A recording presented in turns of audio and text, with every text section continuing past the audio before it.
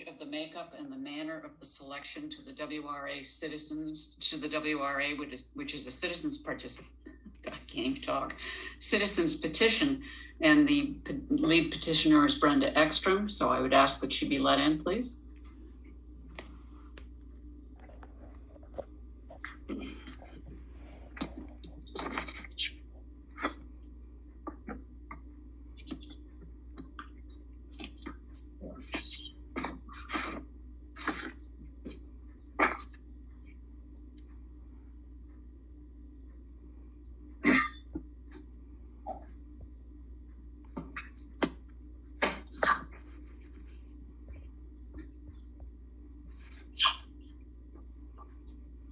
Thank you.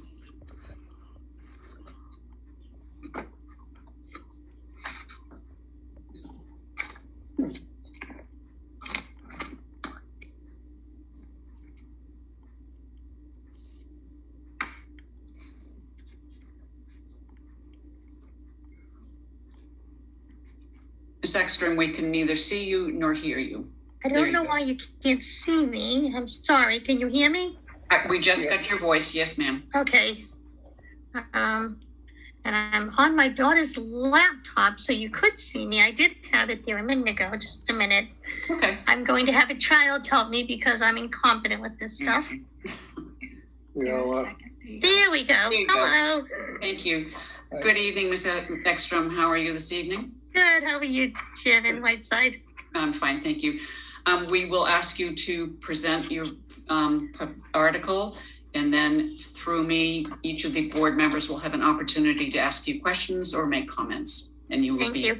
I think that the notos, if it taught me one thing, it taught me that there's a lot of people in this town that are passionate about the direction of the town, and so the current redevelopment authority has been going for a few years, and I mean no disrespect to anyone who's on it, because 3 people that I'm talking to are on it. But I look at it and I see that as a former selectman, I know how busy you guys are, and I know as a former selectman how busy a town administrator is, and how busy a town planner is. And I think that this is a great opportunity to get the people in this town involved in the direction of the town, to take it away from people who have such a full plate as it is, that it seems that a lot doesn't get done. And I think that we need more voices, more diverse voices, and a direction where if we're doing election based on redevelopment, that people can actually give what they think we should be doing, where we should be going with things, and have it, have people vote that yes, we're in favor of this, or no, we don't like these ideas. So I just think it should be changed. That's all. Thank you. For the audience that may not have read the petition, could you explain what it is that you are recommending it be changed to?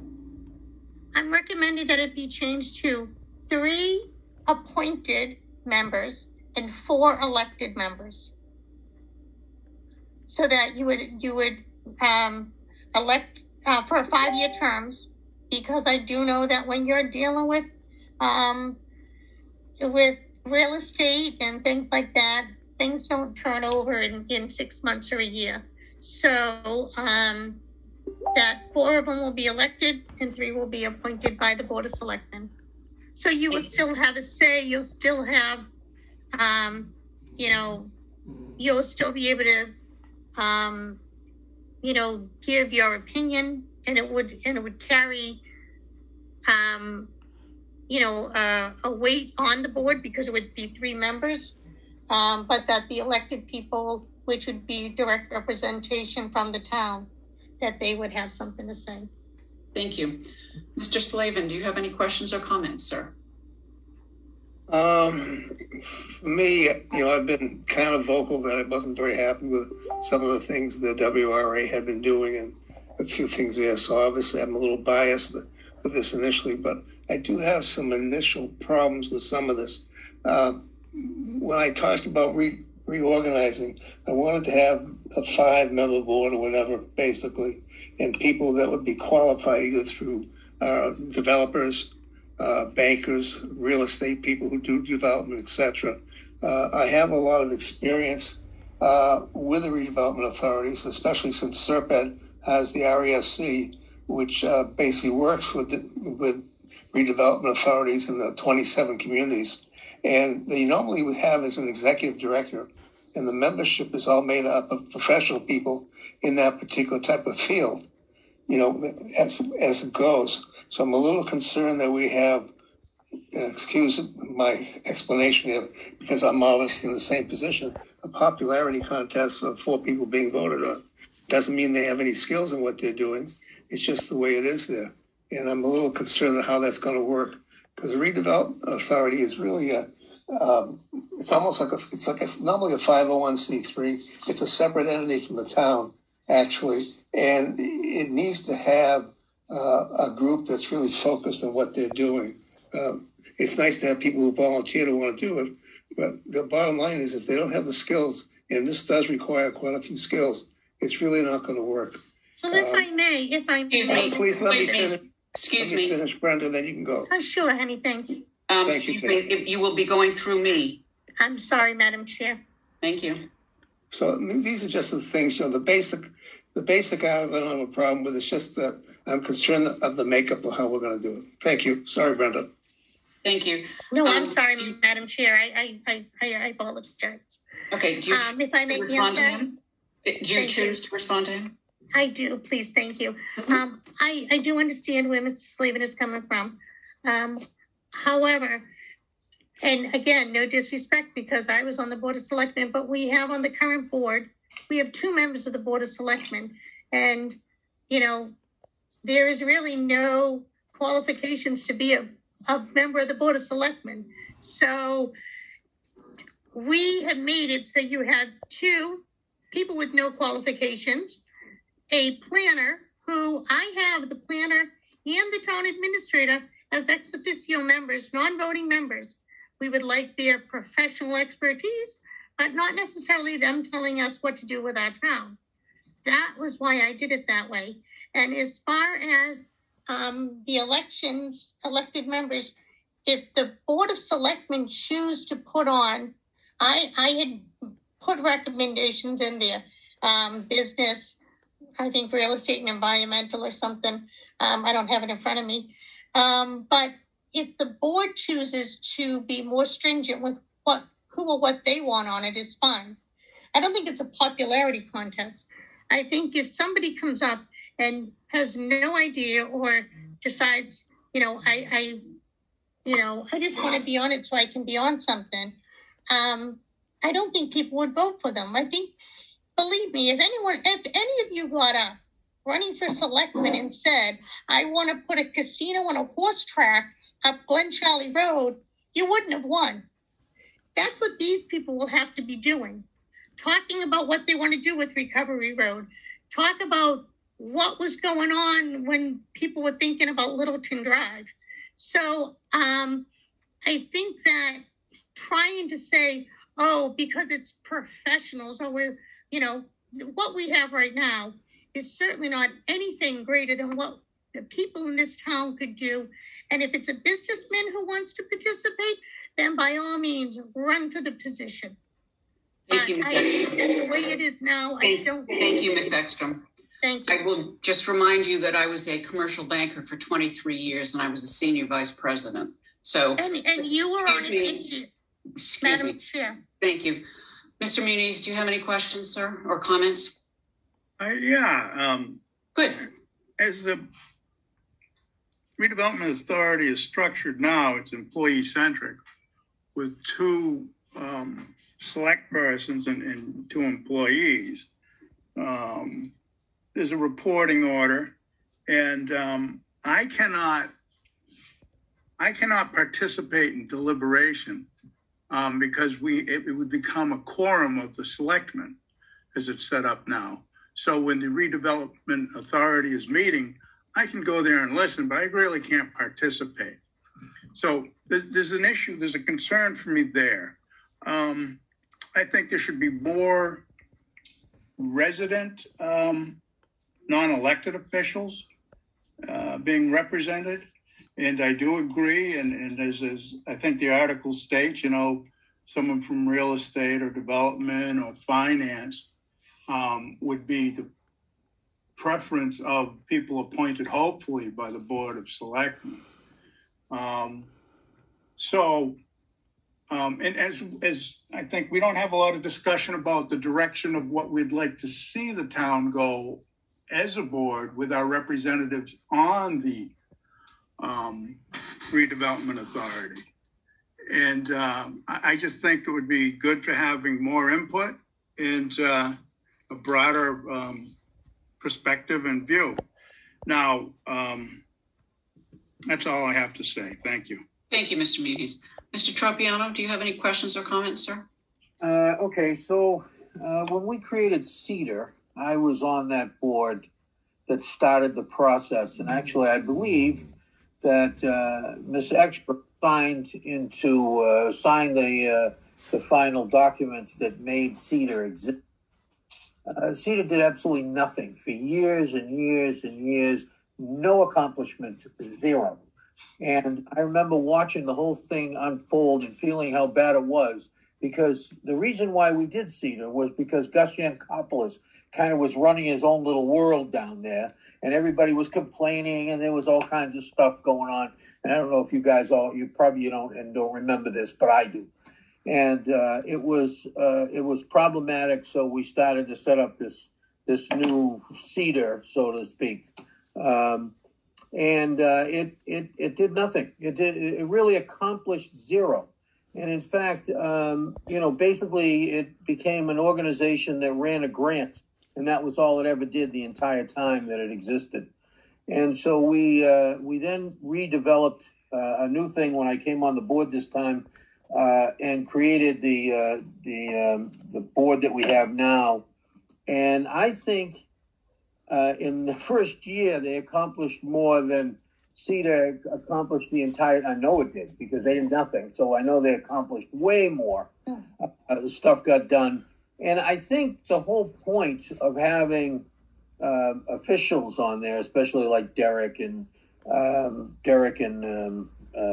the planner and so on, being professional, really works well, because, look, they know the direction that's important. They know what's going on. They keep their ears to the ground. They're always involved and so on. And then the board gets to direct it a little bit. It comes back to us every time. Whatever's on, it comes back to us. We decide whether, in fact, not just us, town meeting decides what's going to be the purview and so on and so forth. And I just can't see going back to another board, and especially another elected board. Are you kidding me? I mean, this is crazy. Everybody has had this thing where they want to take more and more authority and more away from the Board of Selectmen. Well, it's not the majority, by the way. It's a select group of people who just don't happen to like the selectmen and like the direction they go in. And they go out and they try to vote against us every time, and it doesn't work. And, of course, we come back and we do what we do. And we look at things as a broad picture, very broad picture, because that's what selectmen have to do. I don't know how anybody else did it, but it's a broad picture. It's not what this group wants to do, or what this board wants to do, or what this group wants to do, or what this. All of that is taken into account, and we tried to do it in a very broad picture. Okay? And I think, we've done a hell of a job. I think Peter, one heck of a job as the chair on that committee, getting stuff done. I mean, look at Littleton Place. Look at these kinds of things that are coming. They never built one thing. Not one. Not one thing. I was disappointed, like you read about how bad Cedar came out. It just didn't work. I mean, the grant management, yay, it just didn't work. Madam Chair, through Excuse you. me. No. I just want to say I was not involved with Cedar. It was before my time. Well, The EDIC and Cedar, Okay, I was not involved. I never met young Excuse couples. me, if you continue to interrupt, I will have WCTV remove you from the participants. So Well, if please I go may, through the Madam chair. Chair, Yes? I'm not going to sit here and have him continue to lie. I was Excuse not me. involved. Excuse me. Thank you. I'll tell you Mr. Tropiano, are you through with your comments, sir? So if Are you were involved, then you weren't paying attention. Mr. Tropiano, are you through with your comments, sir? I am through with my comments. I like the way the board's set up. I think it works well, and I would like to see it continue to be that way. Thank you very much. Mr. Teitelbaum, do you choose to comment or question? Yeah, I don't know. I don't remember who was on the Board of Selectmen back in the day when the CETA was created. And I knew quite a few of the people who were on there, and they were good people. They were well-meaning people. But for whatever reason, and we had, there were issues in the planning office occasionally. At times we had a part-time planner, but for whatever reason, and, I don't want to be accusatory here. Patrick is right that not a lot got accomplished. They came before us with some internal issues, I want to say back in 2017, and they were having issues between members, and they wanted the selectmen to get involved and, do this, that, and the other thing. And, one of the things that I said at the time was, I wish, we didn't have to have you coming before us with these issues. I wish you were coming to us with a redevelopment strategy. I wish you were coming to us with a redevelopment plan that you wanted us to put on a town meeting warrant for town meeting to vote upon. And by the way, that is the public input on that. We can't just jam a redevelopment plan down anybody's throat. We don't have that ability. We've got to go to town meeting. We've got to present it. And typically when you have a redevelopment plan, you've got zoning components in it. And once you throw zoning components in it, now you need a 2/3 vote. And if a 2/3 vote isn't enough of a reflection of the townspeople's will, I don't know what is. Regarding what we do, right now, we have 2 town employees on the board, full-time employees. I know we're special employees, but I mean, leaving us aside as elected officials.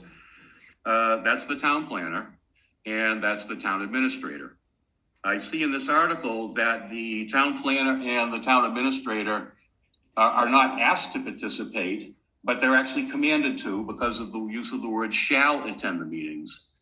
The town administrator works under contract for the town through the contracts that we approve with him as the Board of Selectmen. So town meeting can't tell the town administrator really to do much of anything when it comes to his own actions. And with regard to the planner, he's a union employee. So, it's doubly bad there in terms of what was doing this. When we put this together, it was with the willingness of the town administrator and the town planner to participate. Rather than feeling overburdened, they were delighted at the opportunity to do this. Our meetings are held in public. We have media there. When we've gone to town meeting, we've asked for votes. We asked for a vote for Littleton Drive. We asked for a vote to create the authority, and given that the vote wasn't unanimous, but it was by a strong majority, I think the public had confidence that this would be the right direction. When we asked for the Littleton Drive property to be assigned to us, we said we're going to get at least 40 units of senior affordable housing out there. Now, we would have liked to have done all senior affordable housing out there, but unfortunately, the state doesn't let you do that with, I shouldn't say that. They could let you do that with land, but then you go to the absolute bottom of the tax credit list and you never see the financing. You're in it for 5, 6, 8 rounds before they even think about you. Littleton Drive right now has received financing for the senior portion and is in the process of getting the state financing for the non-senior portion. this actually is something different that the state has done with that, because typically, look, they know towns. Excuse me, I will ask you to be removed. I will have you removed from the meeting if you continue to interrupt. Thank you. Mr. Titlebaum? Yeah, so anyway, DHCD is on our side in this because they knew of our strong interest in the senior component out there. They almost never approve financing for a two-phase project where the senior component and improve the senior component first. We made a compelling presentation for that.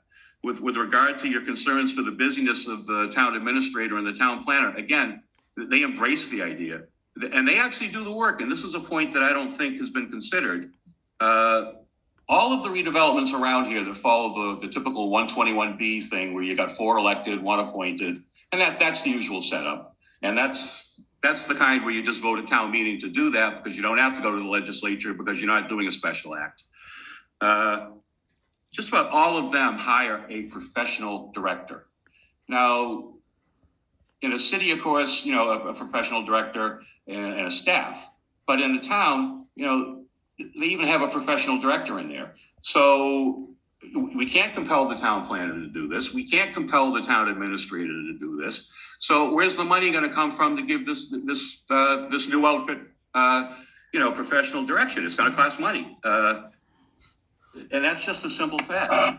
And I'll be honest with you, I'm proud of the accomplishments of the Redevelopment Authority. We reached out to many people in the community and put together a redevelopment strategy that targeted 4 areas in town. It was Main Street, Wareham Village. That's the top priority. We are currently working with Tricia Wirtz to gain input and thought on what goes on there because we feel that's important.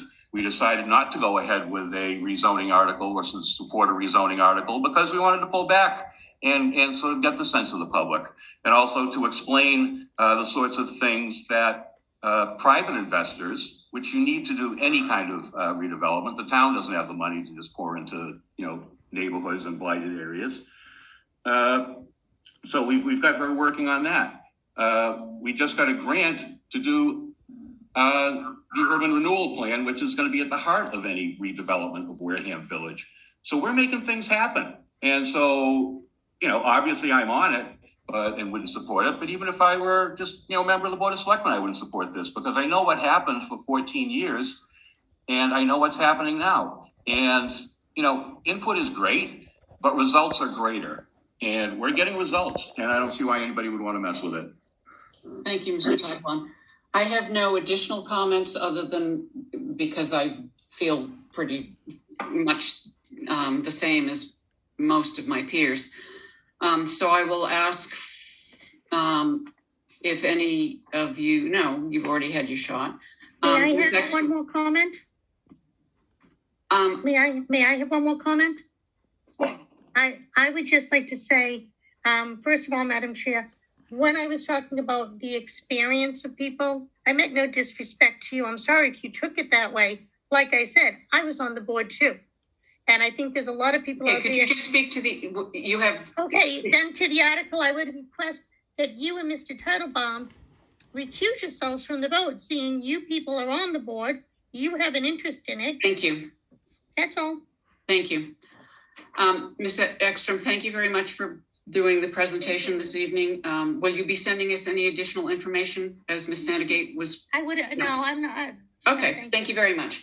Then I will have you leave the meeting. We will vote at the end of the meeting on these articles. And next we will be discussing